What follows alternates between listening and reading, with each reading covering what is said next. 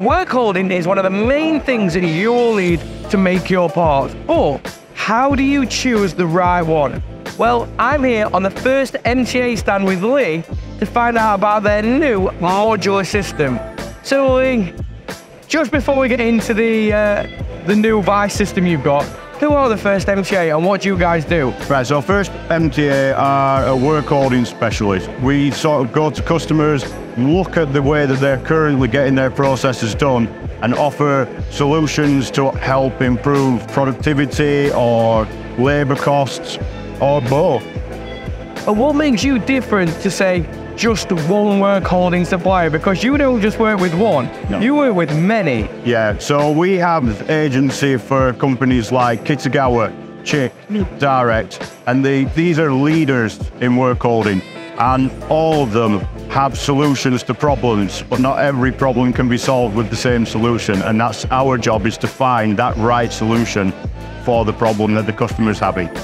I hate to say it, but that must be so easy for you because you've got so many different types of work holding in your arsenal. Yep. You will literally have a solution for anything. Almost everything that we very rarely have to tell the customer that we can't help them.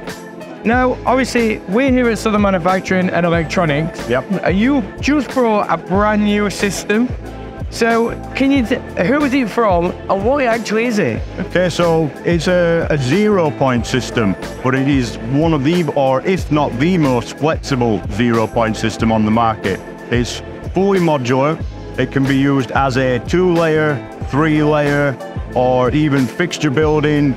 Whatever you want to do with it, you can do with it. It can be used for 3-axis, 4-axis, 5-axis machining. It can be used on wire or spark EDM machines. It's fully submersible. Can be used for inspection. Now you just beat me to that because I was just about to ask you what sort of industries this could actually work in. But by the sounds of it, it's all of them. So it is all of them. That's the application we see. Originally, it was designed by tool and die makers. The guys that brought this product to market are at heart tool and die makers, and they came up with it to solve their problems. But now we've seen it, and we've seen applications that far exceed just that one market, and we're trying to bring it to a lot of different industries: automotive, aerospace. There's applications for this. The accuracy of it and the repeatability of it and there's nothing like it. Now, I just want to talk about the one thing that people always hate, and that's the price point. Okay. Now, obviously you've got 4 different systems set up here. Yep. So, can you start off small and then just increase more and more? You don't have to go for the big one straight away, but you can build it to exactly how you need it. So that's correct, yeah. So we are actually currently designing a starter package with SINCO that will have a base plate, a couple of pallets, some risers and a 5-axis vise for 5-axis machining. We're looking at one for 3- and 4-axis machining, which will allow, instead of coverage like this base here where it's going to cover your whole table, a smaller area to allow them to try and prove the product in their environment. And that product is then not useless because all of the products are modular. So they can take that, if they do expand, use what they've already got as their expansion on the bigger pieces that they purchase later. Well, Lee, a big thank you from me and for us at MTD for your time.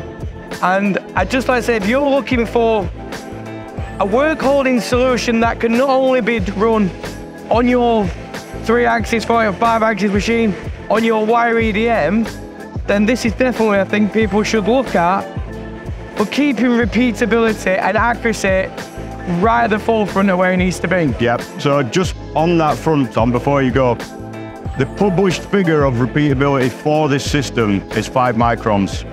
There is nothing else that can actually, as a published figure, boast that repeatability.